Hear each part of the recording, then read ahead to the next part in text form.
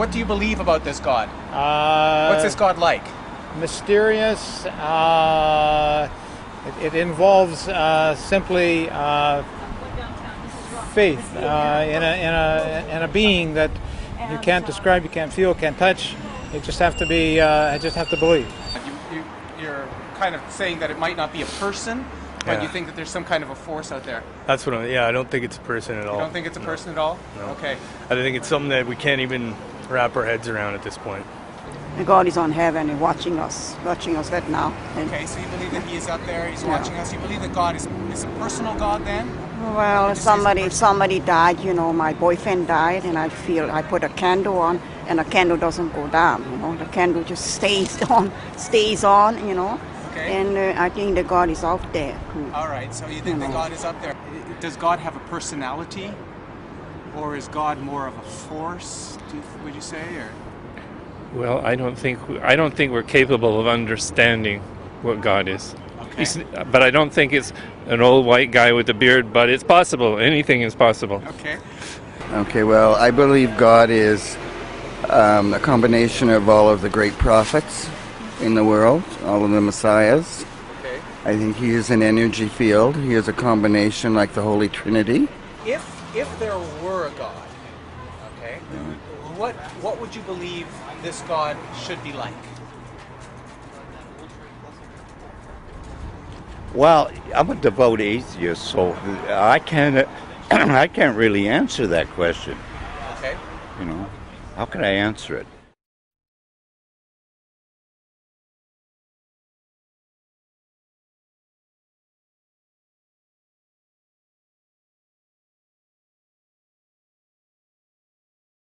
Smile for me, will you? This is going to be enjoyable, I promise. Those of you who have your handouts, I want you to flip over on the back. I chuckled when Manuel gave me the topic that he wanted me to discuss today. He said, what is God like? How do you do that? What is God like?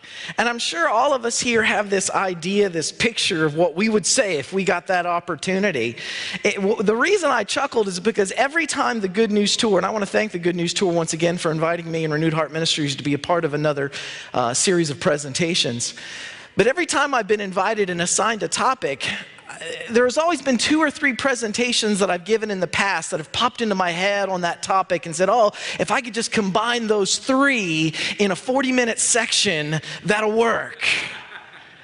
Well, this time he said, come speak about what God is like. And I thought about the last 10 years of sermons.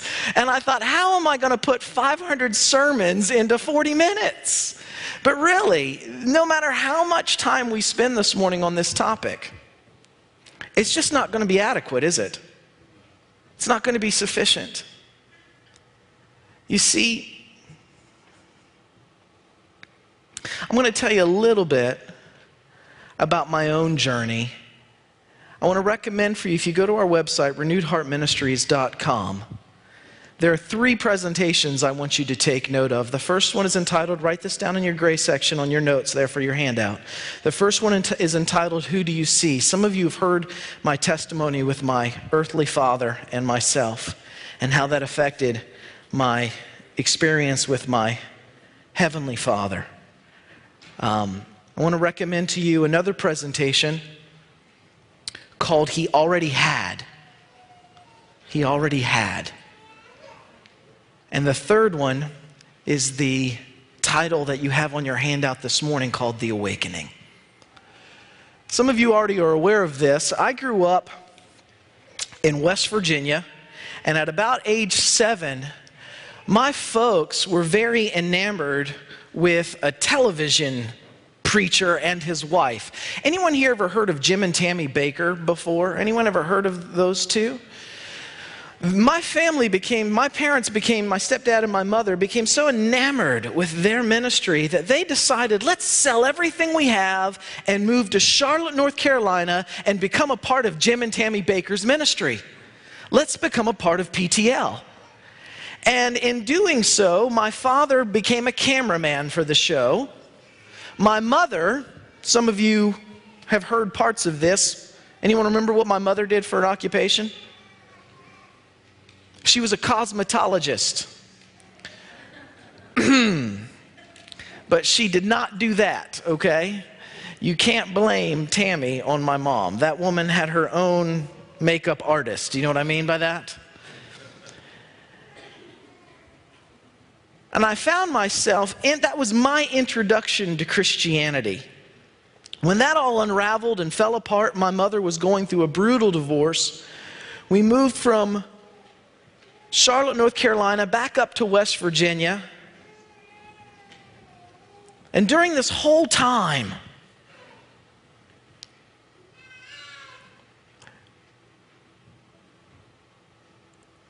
there's this longing, there's searching in my heart for a father's love and acceptance. We became involved in a very behaviorally oriented religion, a very behaviorally focused version of Christianity. And I remember thinking, man, if I don't keep the commandments, someone had shared with me about the 7 last plagues in the book of Revelation. I thought, man, if I don't keep the commandments, then I'm going to get those plagues, and they don't look comfortable. Can anyone identify with that kind of a motive of following, serving God? And you have to understand, those of you, once again, who have heard the testimony with me and my father, all I wanted as a young kid was the love and acceptance of my dad, of a dad. I didn't get to hear the words, "I'm proud of you," from my father till in my mid-20s. But as a teenager, that's all I wanted, was the love and acceptance of a father. I found myself gravitating towards trying to behave as strict and stringent as possible in order to earn the approval and acceptance and love of a heavenly Father. Anyone ever been there before? I found myself wanting to surround myself with other people who were zealous about getting their behavior correct. Have you ever been in that place before? You just want to be around people that care about doing it right. And so I went to an academy that was very strict, very behaviorally oriented. And I remember, I cannot impress upon you how close I was to religious burnout as a teenager at that point. I couldn't figure out what was right or wrong about music, so I just didn't listen to anything. Someone told me that health is really important to God, so I tried to be really healthy. Let me tell you how whacked out that got. Someone told me that wearing a belt, and I'm wearing one, see? Wearing a belt is really bad for you. And I don't know where people get this stuff, but they said you need to be wearing suspenders. Now I'm a 16-year-old kid. All I want is the love and acceptance of God, and I've got this, whacked out picture of what he's like in my head. And I just want to earn so much his approval of me. I just want him to let me in. Do you know what that means? Stop holding me at bay and let me in. And I figured, man, if my pants are too heavy to be suspended from my waist, then my boxers are too. I'm not kidding, that's where I was. So I wore 2 pairs of suspenders every day. One underneath my shirt, suspending my boxers, and the next on the outside of my shirt, suspending my pants. Is that too much information? You'll get over it. I share all that to help you understand where I was at when the event that I'm going to describe to you this morning took place. This was my headspace. Do you get how messed up I was as a kid? I wasn't messed up on drugs. I wasn't messed up on sex and on rock and roll. I got messed up on religion. Do you know what that means? And it was bad.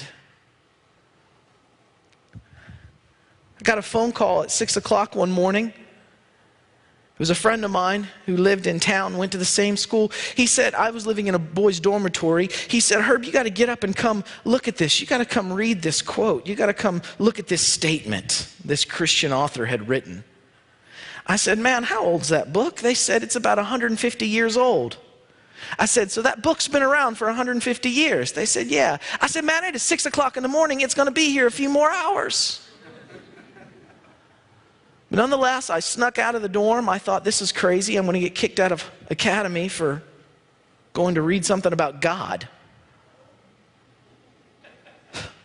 So I got there, and I'll never forget. He opens the door. He sticks this book in my hand, and he gives me this statement. I read this statement. I'm not going to share the statement with you this morning. I'm going to share the concept with you. You see, in Genesis chapter 2, God had said to Adam and Eve, and whether you believe that story is true or whether it's figurative, whether it's literal or whether it's just a nice story to prove a point, I don't care this morning. My point is, even if it's just for a nice point, what is the point?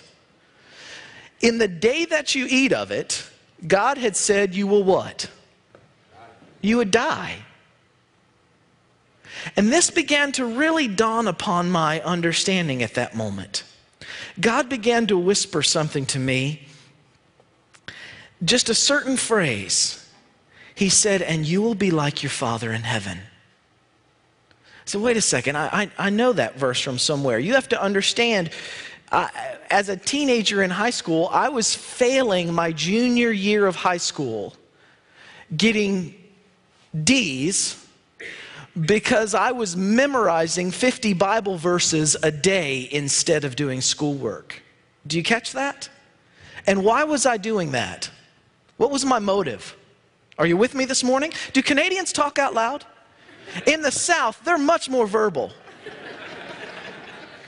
You've got to talk to me or I'll make you stand up again. We'll do religious calisthenics. Or is that the word? Yeah, okay. What was my motive for memorizing all those Bible verses every day? I want the love and acceptance of a heavenly Father. That's all I want. I just want him to approve and accept me.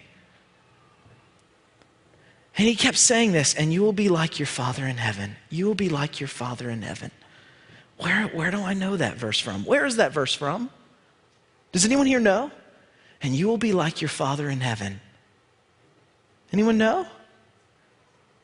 Do good to those that hate you. Bless those that curse you. Love your enemies.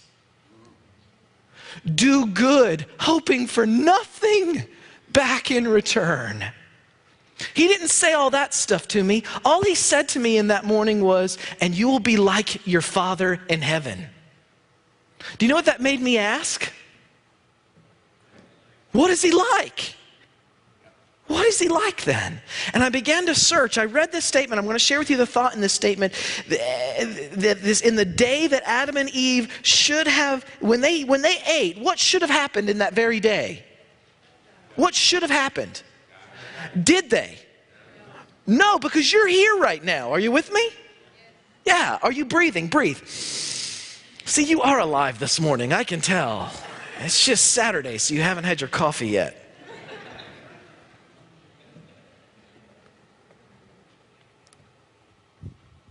This was where my logic went that morning. I was trying so hard to try to get a God who would save me in the future. And whether you're someone who believes that when you die you go to heaven, or you wait for the resurrection, then you go to heaven, or there's destruction when you die, or there's eternal torment, or there's destruction after the millennium, wherever you're at on the map of that, the point is all of us somehow are trying to motivate God to save us in some future application. Are you with me? At some point in the future, we want God to rescue us, to make the decision today that our eternal fate will not be this over here, but this over here at some point in the future. You got it? But in the day that you ate of it, you should have died. Do you catch what God was whispering to me that morning? I thought in that moment, well, if Adam and Eve sinned, and in that moment they were no longer entitled to a breath of air, a ray of sunshine, or a particle of food, if when they sinned, they should have died at that moment, I've sinned too. Where should I be right now? And God began to whisper, Herb, you have been working so hard to try to motivate me to do something for you in the future that I have already been doing for you every moment of your life.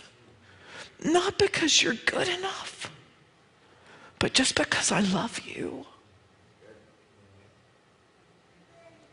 Now, I was a teenager, and the pendulum was about to swing. Do you know what that means? As bound up as I was over here with my 2 pairs of suspenders and my 50 Bible verses a day, it was about to swing, and I began to feel it breaking. There was this deep-seated anger inside of me. Okay, God, well, if you're really this good, what does every teenager want to do? What does every teenager do? Anybody here ever been a teenager?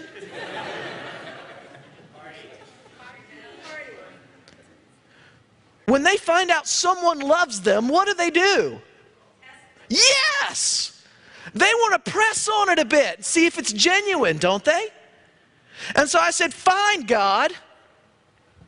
So you've been saving me. It was shocking to me how quickly it went from awe to anger. Fine, God, if you've been doing this all my life, and if you're really that good, and if you're really that loving, what happens if I'm going to choose to be your enemy?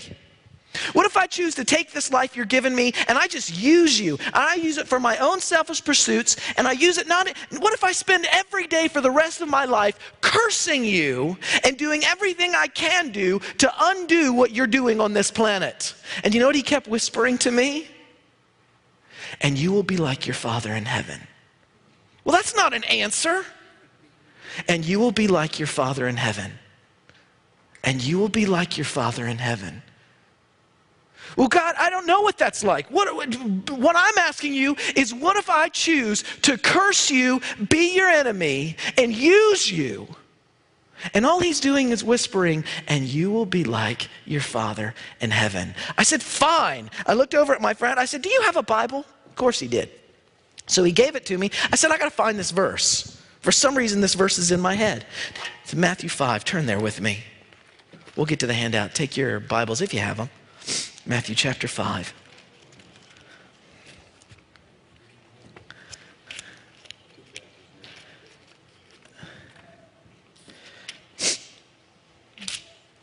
I'm going to be reading to you from the Left in Every Hotel version.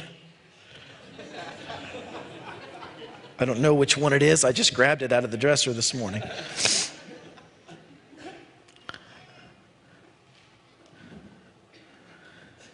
Verse 43, Jesus said, you've heard that it was said, you shall love your neighbor and hate your enemy. But I say to you, and I can't explain to you what this did for me in that moment as I read these words. Love your enemies. Pray for those who persecute you, so that you may be sons of your Father in heaven. Because he causes the sun to rise on the evil and on the good. He sends rain on the righteous and the unrighteous. Man, I sat there on the front row last night as Marco said these words. We don't serve God because of the way he treats the righteous. We serve God because of the way he treats the wicked. And man, I just wanted to get up and stand on that pew and shout that from the rooftops. Because that really is it, isn't it? Is there anyone here that sees it? Are you with me? I mean, I served so long because of how I thought he was going to treat me, what he was like, towards what he would be like towards me if I was good, if I was a good kid. And then when I realized that even if I was bad, even if I hated his guts, even if I chose to be his enemy, do you know what he would do to me? He would love me Because he loves his enemies. What if I choose to use him? He's going to intercede for me. What if I curse him? Oh, this one's hard. What does it say? What does he tell us to do to those who curse us? Bless them. God, if I spend every day of my life cursing you, are you really telling me that your response will be to bless me? Process that. Usually, we do all kinds of things trying to get God to what? Jesus died for the ungodly. Do you get that? Why do we try to be so godly to earn it then? He died for the ungodly. And I'm not saying we should bask in that, but man, we should realize it at least. Amen? And realize what it says about him. Luke, look at Luke 6, the same passage in Luke 6, because I had to go find it somewhere else. Look at Luke 6 with me, and then we'll get to our handout. Luke 6 is phenomenal because every Bible I've ever looked in, I like looking at people's Bibles, especially the ones that are falling apart and that are underlined. Have you ever seen a Bible like that? Anybody got a Bible like that? Luke 6, I always look at this in people's Bible, and it's interesting to me. Look at verse 35. Once again, love your enemies, do good, lend, expecting nothing in return, and your reward will be great. You will be sons of the Most High, for he himself is kind to the ungrateful and evil men. And then it says, be merciful, just as your Father is merciful. Do not what? Judge, and you will not be judged. Do not condemn, and you will not be what? Condemned. Pardoned, and you will be, what does it say?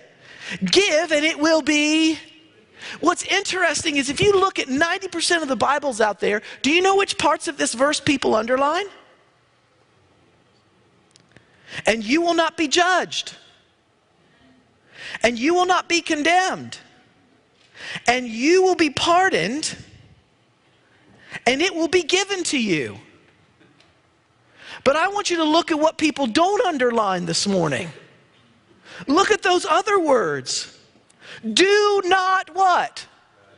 Don't judge. And look at the other one. It says, do not what? Don't condemn. Don't judge. Don't condemn. Give. Pardon. Why? Why? Because then you'll be like your Father in heaven. Because he doesn't judge.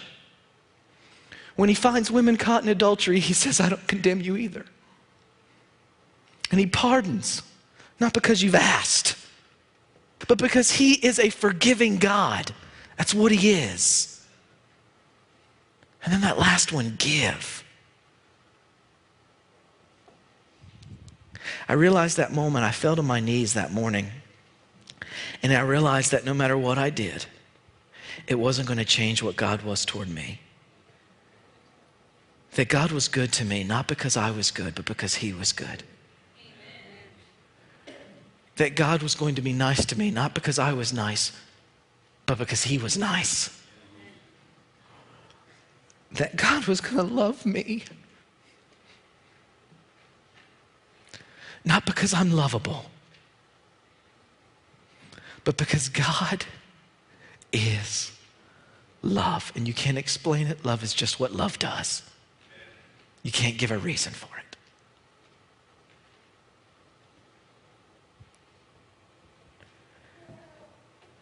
But the single greatest encounter I've had with what God is like. Take your hand out with me this morning.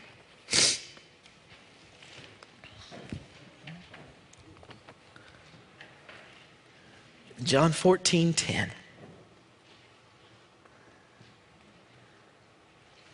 Don't you believe that I'm in the Father and that the Father is in me? The words that I say to you, they're not just my own. Rather, it's the Father living where? Doing whose work? Ponder that. What does that verse mean? Where was the Father? All along Jesus' life, talk to me. I've got 40 minutes, and if you take up my time being quiet, I'm going to be so upset at you. Where was the Father every moment of Jesus' life?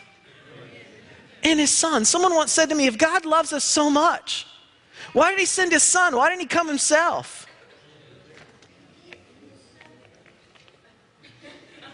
In Him was the fullness of the Godhead in bodily form. He did.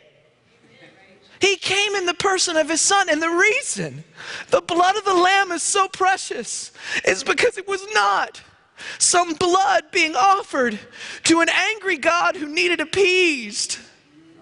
It was the blood of God Himself given in His Son. You wrap your mind around that and tell me about the cross. It was the blood of the Father Himself being given for you and me in the person of Jesus. Some of you might have a hard time wrapping your head around that thought. I didn't make it up. Jesus in John 14:9 said, have I been so long with you, and yet you've come to know me, Philip? He who has seen me has seen who? Is that true even on the cross? And some say, wait a second.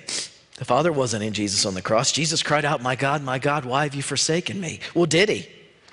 Did He cry out that? Did He say those words? Yeah, and did He feel like God had forsaken Him? Anybody here ever sinned? Just once even. Anybody? When you have, well, I thought I had one. No, I'm just kidding.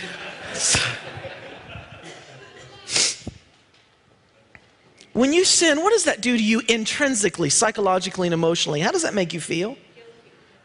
Anyone ever felt so much guilt, so much shame, so much condemnation, you were so tempted to feel like God was condemning you for what you've done that you actually felt like God was a universe away from you? Anyone ever been there before?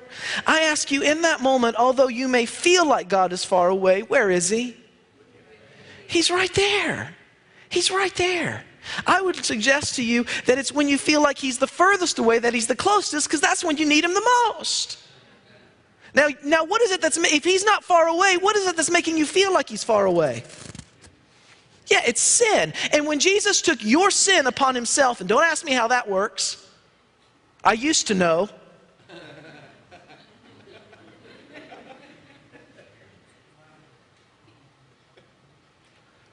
But when Jesus took your sin upon Himself, do you think it affected Him psychologically any differently? Do you think He felt shame and guilt and condemnation? Do you think He felt those? Do you think He did? Do you think it made Him feel like God was far away when God was right there?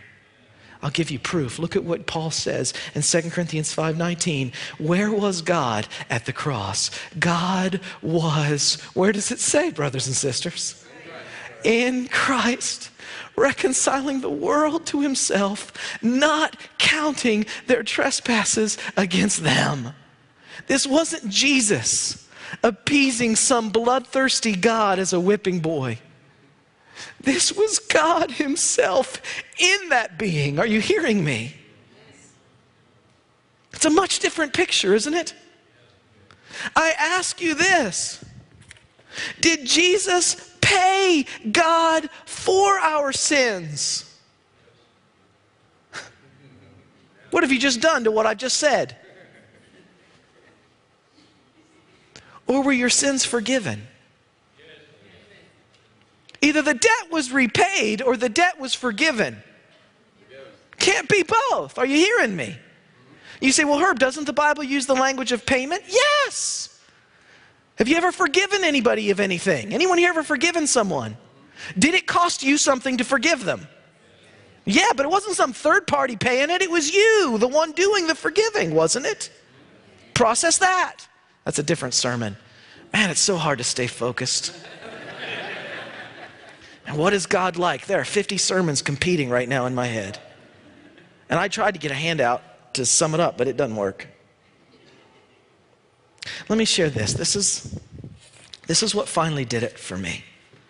What I shared with you about seeing that he gave, he didn't condemn, he judged. He loved me though I was enemy. He was going to continue to give to me and bless me no matter how I did. It was at that moment that the journey began for me, that I fell to my knees in tears.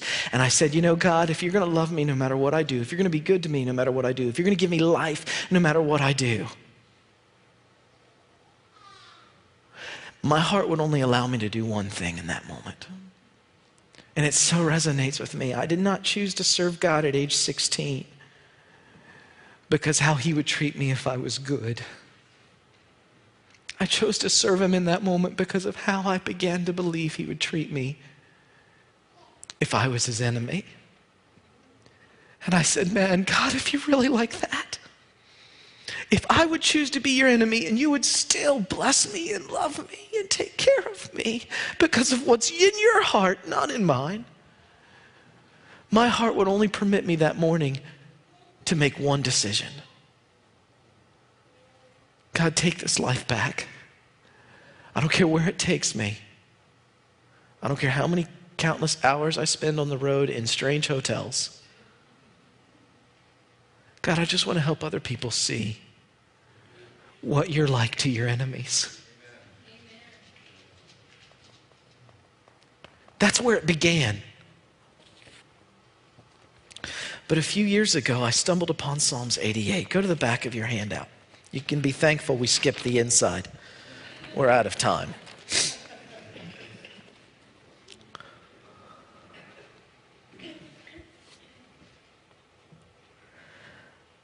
Psalms 88, I believe, is a messianic psalm, which simply, if that's a strange phrase for you, that simply means it not only speaks of David's experience, but it also prophesies of what the Messiah would go through. Jesus said, I am reckoned among those who go down to the pit. I've become like a man without strength, forsaken among the dead. Was Jesus numbered with the transgressors? Whatever that means. Did he feel forsaken among the dead by God? Like the slain who lie in the grave, whom you remember. What does that say? What are those two words? Take your pen out and circle those. Whom you remember. What does that say? See, that's very different than what he said to the thief on the cross. First of all, how many hours was Jesus on the cross? How many commandments are there? How come we know so much about the commandments, but we know so little about the cross? That's another sermon too. I would suggest to you that we have specialized in the wrong subject. It's so hard to stay focused. Jesus was on the cross for 6 hours. The first 3 are recorded for us in detail in the scriptures. The last 3, the scriptures are strangely silent. Now, I have a hypothesis. I think the reason that is because the first 3 hours, Jesus' suffering was primarily physical. They could record what they were doing to his body. They're spitting on him, they're pulling his beard, they're dividing up his garments. This is what he's saying. It was primarily external and imposed by people. Are you with me? But when we transit to the last 3 hours, his suffering did a transition as well. It went from being primarily physical to being now primarily psychological and emotional. And could the disciples sit there and say, well, this is what he's feeling right now? So therefore, there's just what? Silence. There's nothing, there's no description until we get to the very end of that 6-hour period. It was the 9th hour of the day. Jesus cries out, my God, where are you? All my life I have done what you asked. I have been in your perfect will. I have felt your presence. Why have you forsaken me, God? Where did you go? Why am I alone? I don't know what happened. And I don't think we'll ever fully comprehend it, do you? Between those first 3 hours and the last 3 hours, because in the first 3, he looks over at the thief on the cross and he says, dude, sorry. Oops. Man,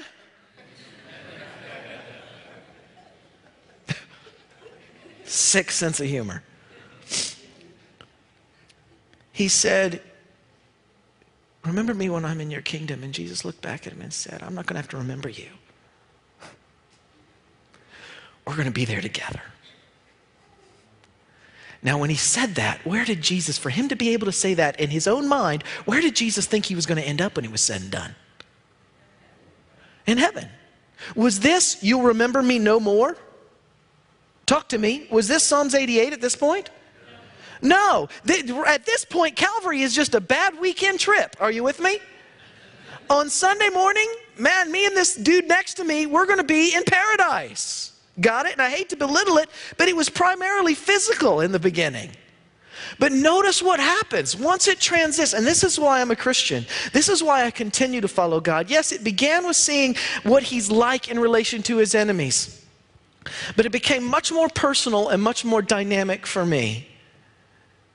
During those last 3 hours, something changed. He's not saying, I'll be with you in paradise. He's saying, I'm going to go into the grave and I'm going to be remembered. What does it say? No more. That means at that point, was he going to be resurrected? Yes. But did he feel like he was going to be resurrected? Was the Father still with him? But did he feel like the Father was with him? He felt abandoned by God, stricken, smitten of God, and we thought so too, haven't we? Isn't that what it says in Isaiah 53? But what's the next word? But. We esteemed him stricken, smitten of God, but. What does but mean? 1 T. Be careful. To the contrary, we haven't seen the cross exactly as it truly was. We saw him smitten, stricken of God, but he was God. There's God, not the one punishing, the one suffering. Do you see the difference?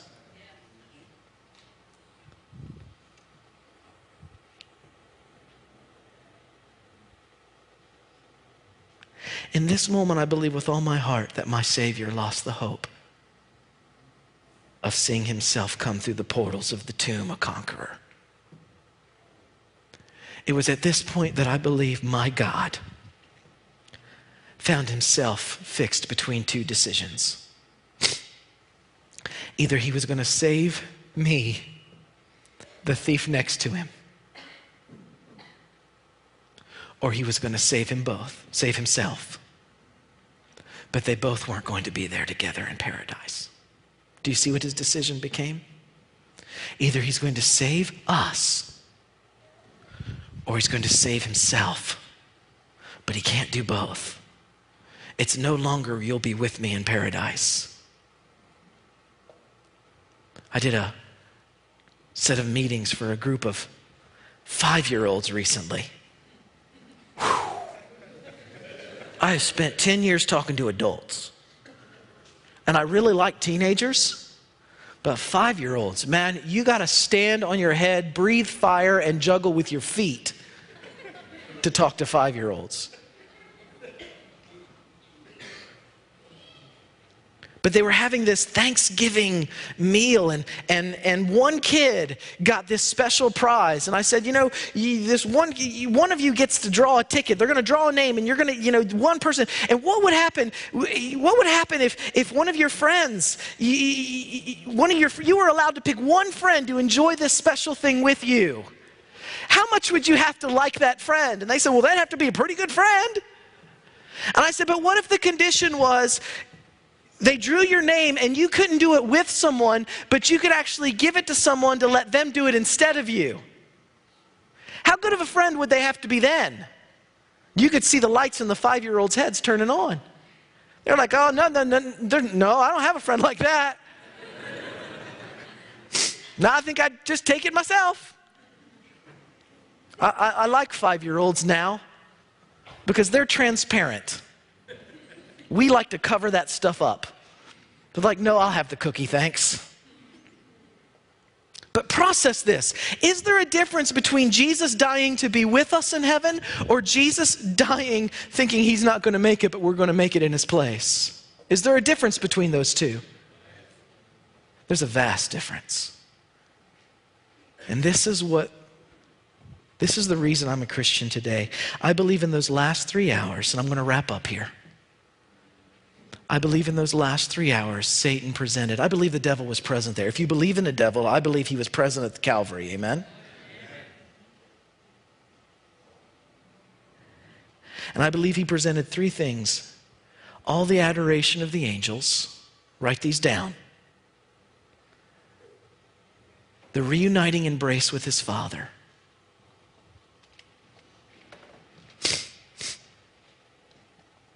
And all the glories of heaven. What are the 3? Adoration of the reuniting embrace with his, and all the glories of. Are you with me? Did you write them down? They're important, you'll see. And if he'd presented these 3 things to Jesus in the first 3 hours, Jesus would have said, yes, I can save Herb and have those 3 things too. But he waited and presented them in the last 3 hours. So now what's Jesus thinking?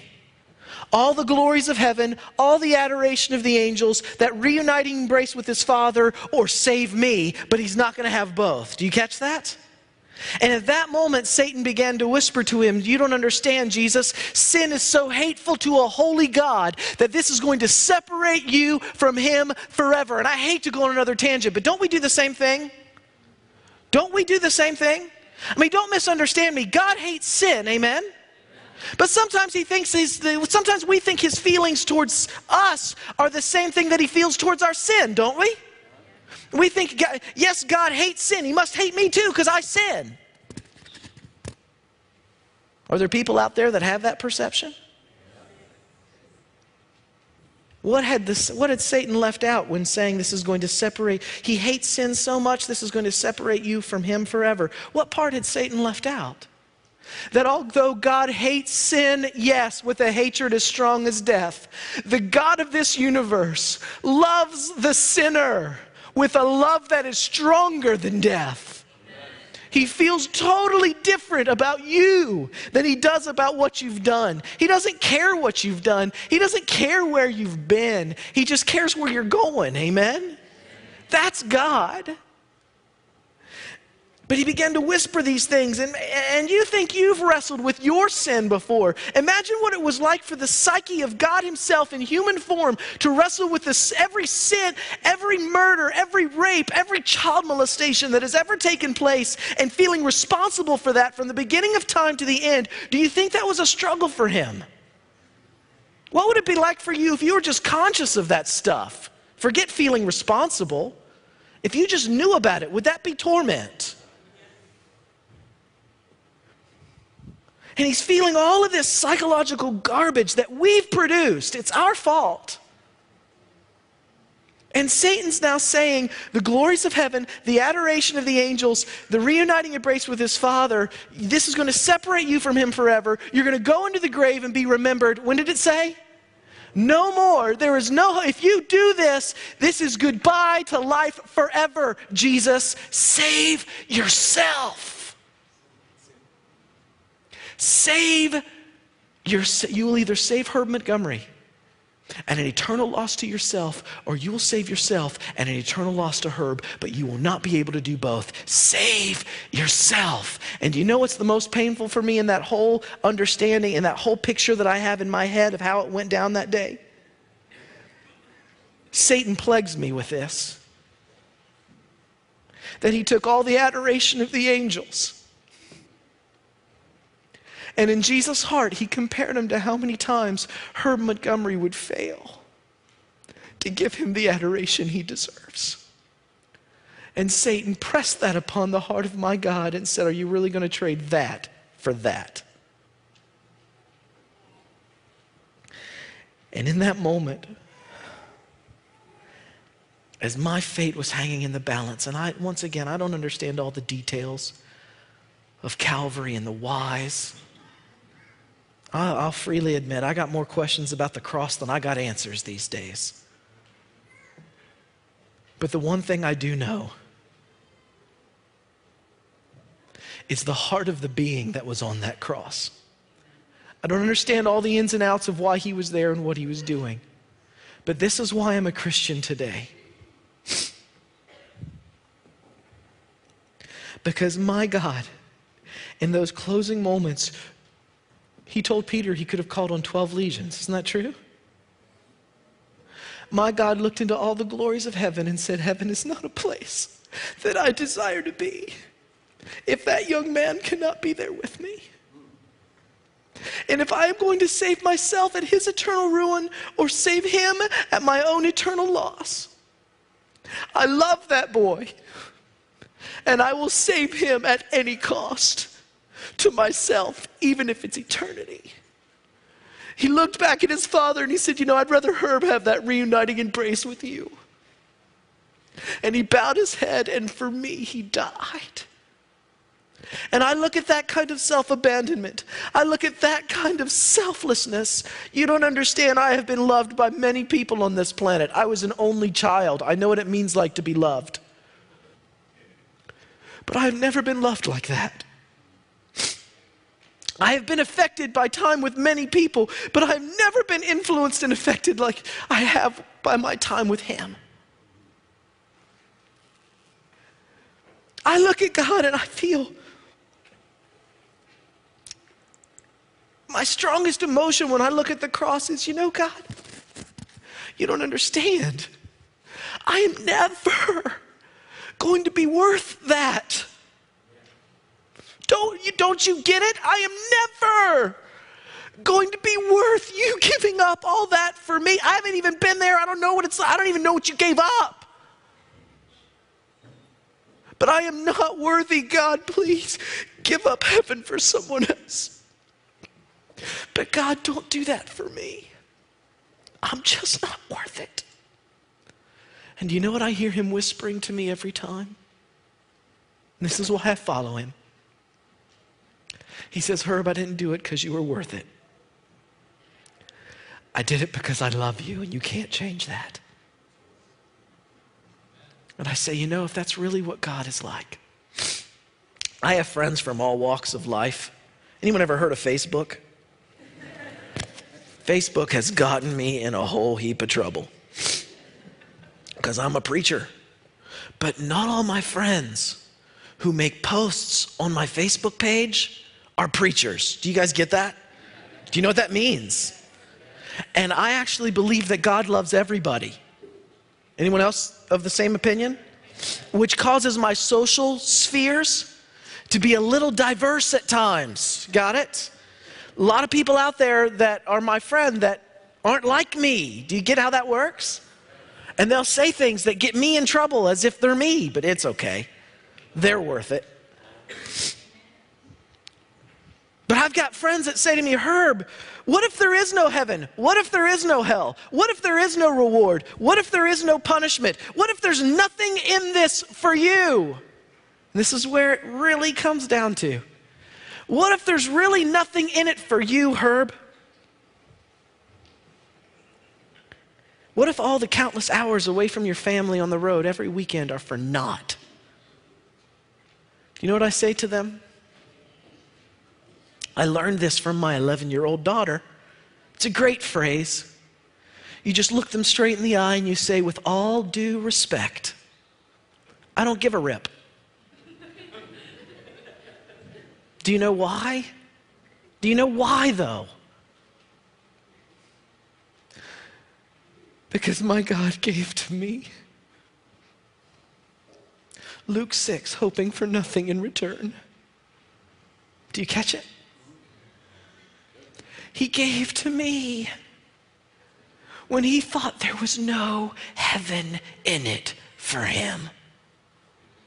And even if there is no heaven, even if there is no hell, even if this life is all I've got, this one thing I know. The God that I've encountered is so different from even what Christians have told me. He is so selfless. He is so other-centered. He is so self-abandoning. Flat out, he is the most beautiful being I have ever encountered in my existence. And even if there's nothing in it for me, even if there is no reward or punishment, he has won my heart by his love for me to such a degree that even if there is nothing, if I get nothing back, he is just worthy of somebody loving him back the way he loves us. You say, well, Herb, that's not possible. With all due respect, I don't care if it's possible or not. Doesn't he deserve somebody trying? Doesn't he? Will someone step up to the front and say, you know, I want to learn to love him the way he loves me? How many would like to make that decision today? You know, before you can do that, you have to see it, don't you? You have to see how much he really loves you. And so that's really what it's about. It's not about doing anything. It's not about loving him back. It's about giving him permission to show you in your life, no matter what it takes, how much he loves you. See, Christians, and I love them, and I am one, kinda. Depends on how you define it. But Christians make this big deal, you know. Have you got Jesus in your heart? Do you have God? Have you accepted God into your heart? Anyone ever heard that phrase before? Man, it is so not about that. It's not about you having God in your heart. It's about seeing that you are in his. Do you catch the difference? If you can see how much you're in his heart, he'll be in yours. Just like your family and your mother and your wife and your kids are in your heart, you'll gravitate towards that if you can just see what he's really like. Let's pray. Let's stand up for a moment.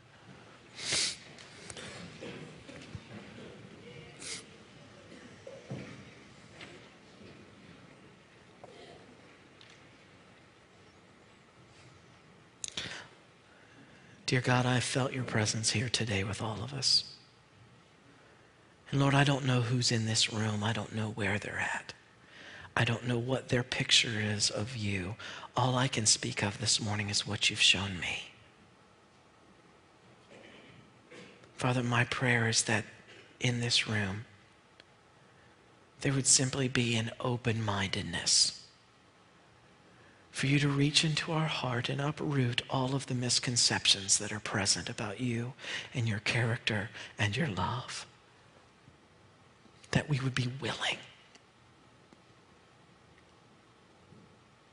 Father, please, you show us what you're really like. Not just this weekend. May this weekend just be the beginning of an incredible journey of discovery for each of us, Lord. In your precious name we pray. Amen.